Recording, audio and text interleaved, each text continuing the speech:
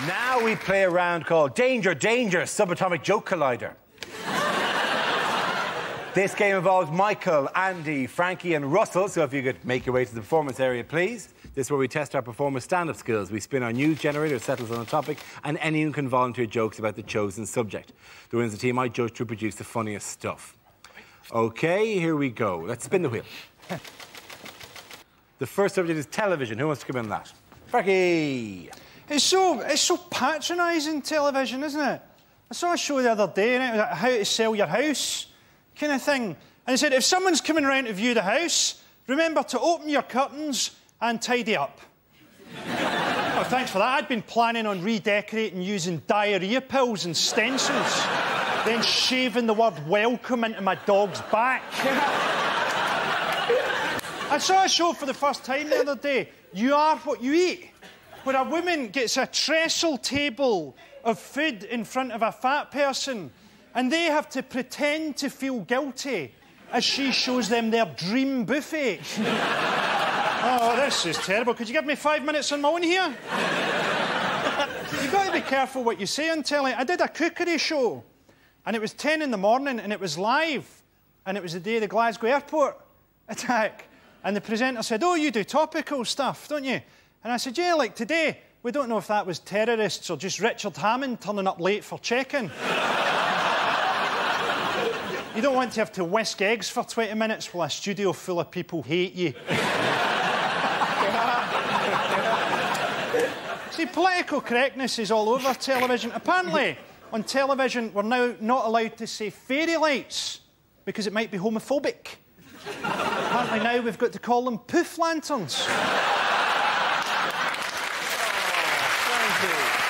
Thank you, Frankie. OK, let's spin the wheel again. The subject is modern living. Who wants to come in on that? Andy Parsons. Now, apparently at the next election, we're all going to be able to vote by text. Now, I can see that going tits up, particularly with predictive text. People voting for New Labrador, the Conservatory and the literal demagogues. And I've got to be honest, I am no fan of mobile phones, particularly because you can no longer, can you, call a wrong number. Call a wrong number, don't you? Half an hour late, you get a call back. I believe you just called me. I got a wrong number. No, Sonny Jim, what was it you wanted to say? Well, at that point, I like to go,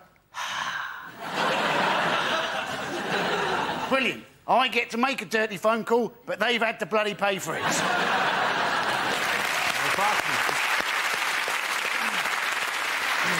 That leaves us with Michael and Russell. Let's spin the wheel. Next topic is drugs. Who wants to come in on that? Russell. Good laugh, mate. I get offered drugs loads. I was at Glasgow this year, right? And this bloke came up to me. He was like, oh, mate, do you want some shrooms? And you're quite tempted, because everyone's like, it was amazing, man. Had a chat with the tree. Good guy. He was called Nathan. You'd love him. We could play racquetball Thursday week. What a chap. But you know, if you took mushrooms, you'd be the one who would have the story that would end up on the front page of the papers. Do you know what I mean? I killed a lollipop lady. She wouldn't let me lick it and I killed her.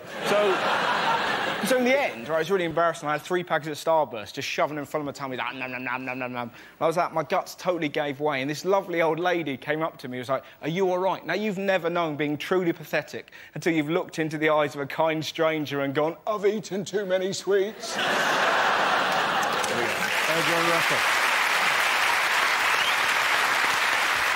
OK, Michael, let's see what you've been left with. Let's spin the wheel. The topic is grooming. Michael?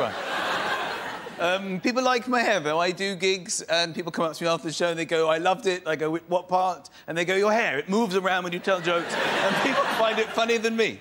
And I'm worried I'm going to wake up bald with a note. I've gone solo. I obviously don't need you. I'm touring. I never understand the end of a haircut, the mirror bit. There's this strange... Men don't want this bit, OK? There will be a back-of-the-head mirror. It's a mirror specially designed for the back of the head. They will fetch the mirror. Man is already thinking, I don't want this, I don't want this. And then they present to you the back of your head. It's a surreal moment in life. It's you looking at the back of your head for the only time in life you see the back of your head. And I think in the history of hairdressing, no man has reacted at this moment in any other way other than... yeah. I I don't even know it's my head. For all I know, it's just a photo of his best ever haircut. I don't care. It's of no interest to me. Do people go, I love it, I'm leaving backwards. Woohoo! Thank you! Points there go to Frankie and Michael.